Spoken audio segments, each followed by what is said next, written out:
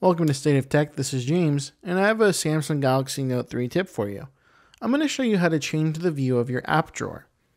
So we're going to go ahead and tap on the app drawer, and you see by default we have this nice grid layout where we can scroll through all of the apps, tap here at the top to view widgets, then tap the downloaded section to view downloaded applications.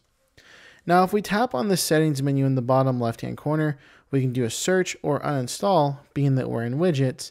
And if we're an app, we can do a tap on there, and it gives us a little more options where we can edit, create folders, view type, uninstall, disable apps, or even show disabled apps.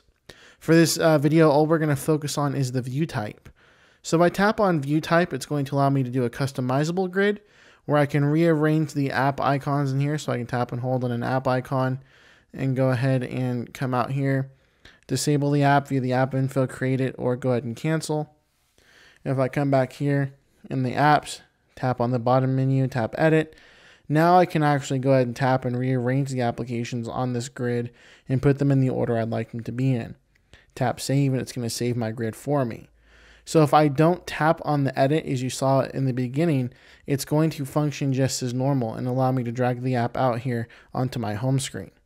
So the way that you customize that here, tap on the menu, tap edit, and then you can go ahead and drag and arrange these in the order you'd like them to be in. So that's the customizable grid. If we tap on the view type again, we'll just do alphabetical, where it gives me the grid of all the alphabetical names of the app icons. And the last view type, which I prefer, which is my favorite, is the alphabetical list, which gives me the list of the app icons in an alphabetical list order here. And then I can tap on them and view them that way. Now keep in mind that you might have a list view here, but widgets are going to remain the same no matter what. So we're going to have this basic lid gray out layout for the widgets. And then on the apps, we're going to have the list or the grid, whichever we selected. And then the downloaded section is always going to be a grid.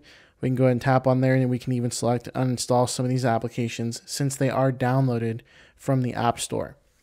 And that's how you're going to customize your app drawer on the Samsung Galaxy Note 3. And for more Note 3 tips, be sure and visit stateoftech.net.